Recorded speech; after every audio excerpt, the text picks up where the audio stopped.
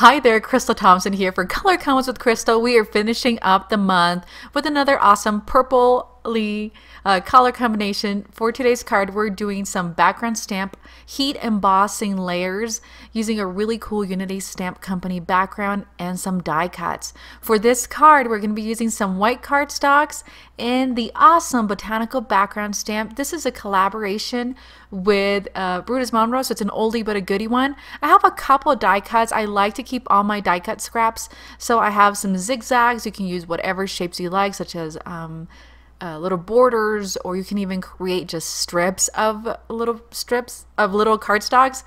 And so we're going to begin by inking up our Botanical background stamp set, and I love this red rubber because it's so thick and so awesome. I'm inking it up with some heat embossing ink. I'm going to bring in my white cardstock 4 1/4, 5 1/2. I pre-cut it. I'm going to give it a nice little massage there, make sure that I cover the entire cardstock. And what's really cool about background stamps is that you don't actually need any blocks or any stamp positioners. And you can see we're going to be using some clear or white embossing powder. And so I'm going to add that embossing powder. And I know it's hard white on white to see, but it's going to pop up. It's going to be kind of like a reveal coloring once we add our ink blending. So I'm going to cover it up with all these embossing powder. We're going to heat set it, set that aside. And then we're going to bring in, again, my die cuts that I had mentioned earlier. We're going to ink up the stamp. Going to bring in the thanks, and this is from Altenew, but like I said, you can use any die cuts. And if you have a die cutting machine, electronics such as a Cricut or Silhouette, you can use the fonts in your computer to create some really cool sentiments such as thanks or hello.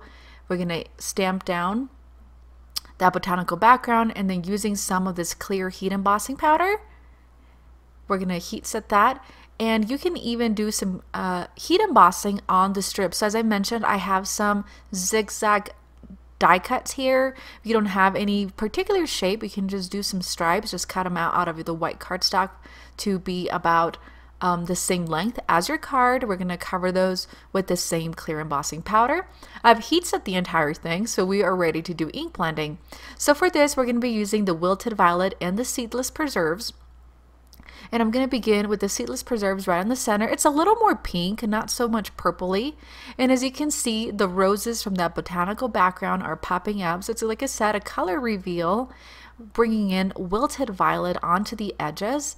And I'm going to not focus on the blending too much just because I really want to make sure that I saturate my cardstock here. I have fast forwarded just a couple seconds so you can see an actual process without having to wait 10 minutes for me to blend the card. So I did use clear heat embossing powder for this, which is really neat because the cardstock's white, so it's going to be white. And by doing so, it is going to allow us to use the same heat embossing powder for black cardstock or white cardstock, whatever it is that we're doing. I'm going to use the same colors for the little zigzag die cuts that I have. And I'm going to use the same brush. I'm not going to change out brushes, and I'm going to add some of that color, and I'm alternating with that Wilted Violet on the edges or in the center. And this is going to be kind of like a little decoration for the card, and we're going to layer all these cool pieces. So once that's done, I'm going to bring in a dry cloth, and I usually forget to cover up all my baby wipes. So that's what this is. This is a dried up baby wipe. Use something that's lint free, and I'm going to clean off all the excess of the ink blending, as you can see how those really cool florals pop up. Now that everything's heat embossed and ink blended, we're going to begin by putting our card together. So I have that thanks ready to go. I'm going to bring in my liquid mono adhesive, and if I would have had some clear roller, I would have used it, but I didn't. I ran out. So I'm just going to use some clear glue and adding it to the bottom center parts of this thanks.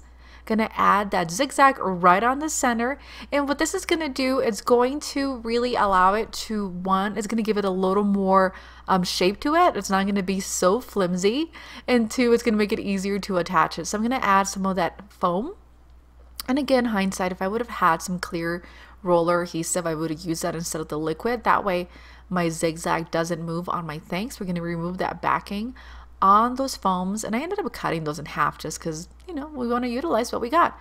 I'm going to place that thanks right on the center. And as you can see, it made it really easy because the whole thing attached to that bottom part. We're going to add some more of this clear glue to that zigzag, and these are going to go on the bottom, on the lower level of that thanks. And again, it's just going to give it a little bit of dimension and really coordinate the whole purple and pink ink blending. We're going to add another piece of that zigzag. I'm going to bring in my S and press that down. And last but not least, we are going to be embellishing with some black Nuvo drops. And as you can see here, we have that clear heat embossing that turned white with that blended. And then on the thanks, you can see the clear heat embossing, and it just gives it a little dimension to that thanks. And the whole thing comes up really nicely, and I'm really loving this color combination. I loved it so much that we used it all stinking month, right? And guys, that does it for me. Thank you so much for joining me for the entire month of October, where we have used the same color combinations and different Unity Stamp Company supplies to make coordinated cards. I hope you've enjoyed the tutorials. Leave me a comment down below. All products are listed down below as well. And if you're new to the channel, be sure to give this video a like, a comment, and please click subscribe to support my channel and cards. We'll see you guys later. Happy October. We'll see you guys in November.